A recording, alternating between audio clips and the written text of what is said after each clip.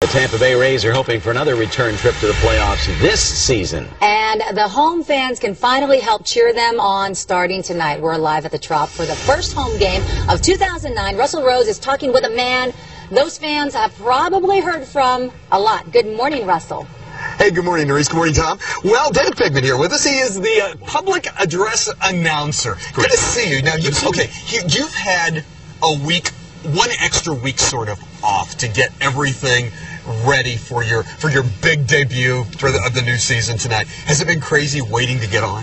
Yeah, chomping at the bit. Just cannot wait to get started. Yeah, as you watch your other announcers in other stadiums doing their thing, you're ready, huh? Oh yeah. In fact, I keep in touch with Carl Bean, the voice of Fenway. He and I are good friends, and while the Rays were in Fenway, I would send him text messages just to rattle his cage while he's working, and he does the same back to me. It's a good feel. We should tell everybody, your work happens right back there, and I think we have a shot of that. That's where you watch everything from? True. I get to sit there. I'm high enough to where I can see the entire field. I can see who's warming up in the bullpen for either side and try and be more prepared so that when we have a pitching change, I'm on top of it. Yeah. Obviously, as we go into this new season, the mood is different than it was certainly any other season, but even from last year as well, although we had high hopes last year. No idea we were going to get to where we got to. What is that like for you? Oh, it's incredible. I believe that I feed off of the crowd, they feed off of me, and together we work well as a support group to the team. We can't get enough of the Rays, and can't wait to see them do well and take it all again. If Raymond were about to make an entrance, true, how would you introduce Raymond at this point? Ladies and gentlemen, boys and girls, welcome Raymond D. Ray. Right there. All right, look, where did the voice come from? Did you always have this?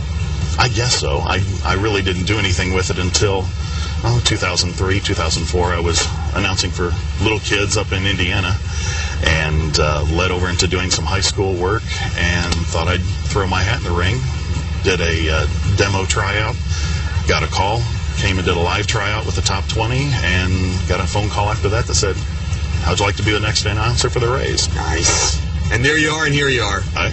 Cool. Hey, thank you for your time this morning. I know you've got a long day ahead. I do. Rest the voice.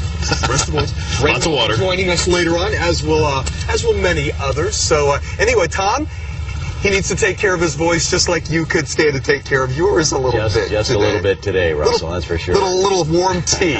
Little honey. It's kind of like the movie theater voice, too. The trailer. Yes. Yeah, the trailer. Oh, yes. He does have that movie trailer voice. I want to hear him say something common like, Russell, time to take out the trash, or something.